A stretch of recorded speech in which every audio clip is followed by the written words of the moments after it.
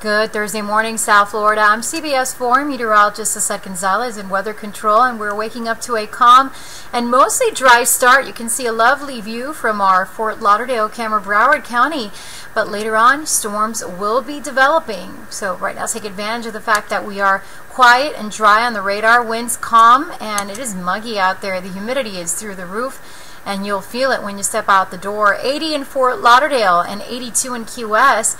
However, a few inland areas not as warm, 75 in Homestead, 79 in Miami.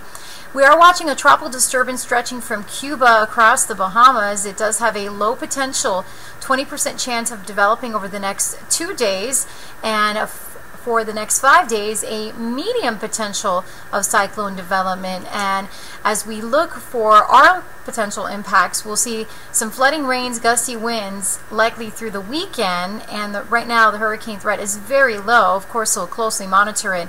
So that moisture, it's not going anywhere. It's just going to hang out over us and keep us wet and unsettled even through the weekend. And that means you're going to need to keep your wet weather gear close by. For today, 88 degrees with those storms around, heavy downpours in spots. Could see some lightning too. Boaters, winds out of the southeast at 10 knots, 4-foot swells. And for tonight, lows will be in the upper 70s, storms likely with some downpours.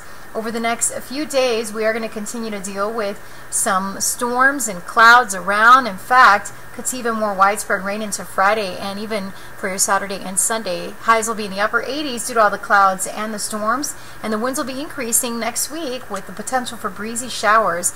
Remember, you can check in on local weather and the tropics any time of day right here at CBSMiami.com.